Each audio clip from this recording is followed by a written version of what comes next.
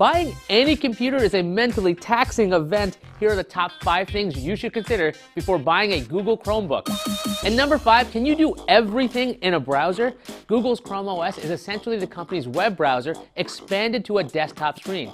Most things that run on the web will run on a Chromebook.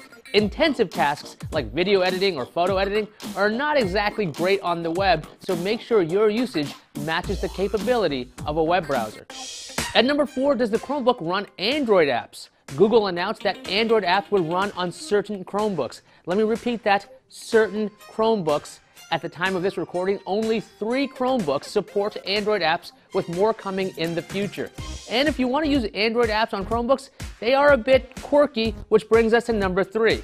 Does the device have a touchscreen? If Android apps are important to you, you'll really want a touchscreen on that Chromebook.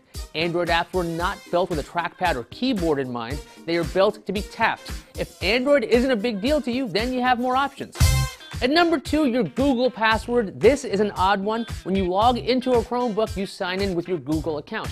Personally, I don't know my password because it was generated by a password manager. If you have a phone with Android 5.0 or higher, you can use that phone to unlock your Chromebook using a feature called Smart Lock.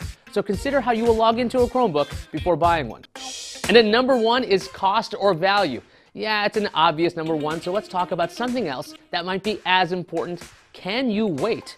Reports from a number of publications say Google will release several devices that combine Android and Chrome OS in a way that should be different than Android grafted onto Chrome OS. But that's just a rumor, right? It's not like Google just destroyed its Nexus phone line in favor of its own Pixel brand. Wait a second.